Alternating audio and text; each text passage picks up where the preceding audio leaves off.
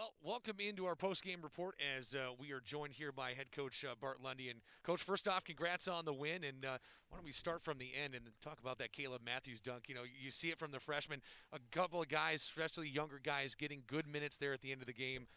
What do you see from a class like that, and then especially an effort like that from Caleb Matthews? Well, Mike, before we do that, we have to congratulate you on the job. Thank you, sir. And, I appreciate that. And being here at Queens, and we're so happy to have you and welcome you with open arms, and great things coming. Well, great things coming. I tell you, I'm more than excited to be here, and fun to open it up with such a great game of basketball. And then again, to cap off the first broadcast with that kind of exclamation point, that was a whole lot of fun. Yeah, so. I can say getting you is like a Caleb Matthews dunk.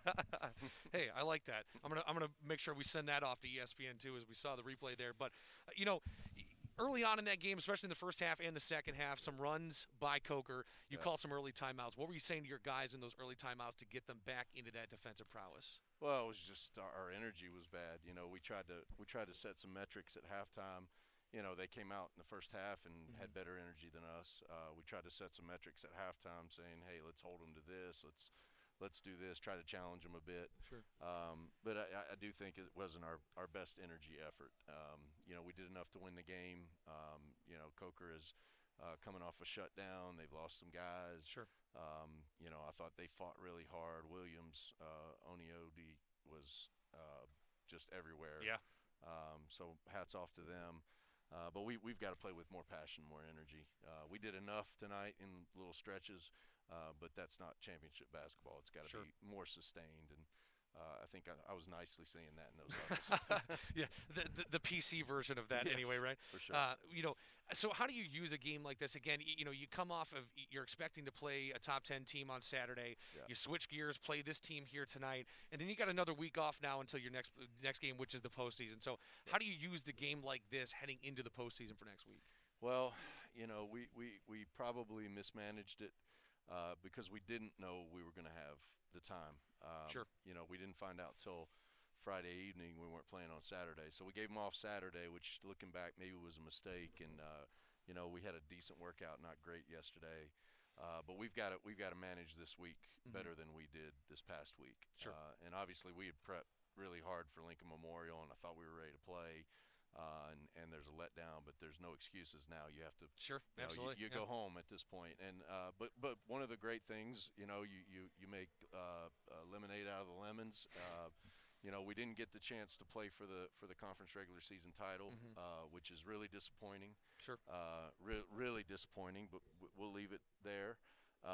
But we get to host as long as we win all the way through the championship, and we could, if we can play our way into it, have a championship game on our home floor. Absolutely. And you know, we told our guys before when we were leading up to the Lincoln Memorial game that we held our own destiny in our own hands, and we still do. Well, and again, this time of year, you want to obviously be in that position to jockey for, you know, whatever it is, seeding-wise, all that kind of stuff. You know, looking at these next couple of days and heading on into this postseason, does preparation change at all for you guys, or is it just more of the same, go out there, get better each and every day? How does that work? Yeah, we definitely go out and get better each day. You know, that's going to be always be our overriding philosophy, but it is tournament time, so you know, you add things, you tweak things, you know, you want to have some surprises, you got to be able to execute on out of timeout situations, out of bounds. I think we lost out of bounds tonight, which is disappointing.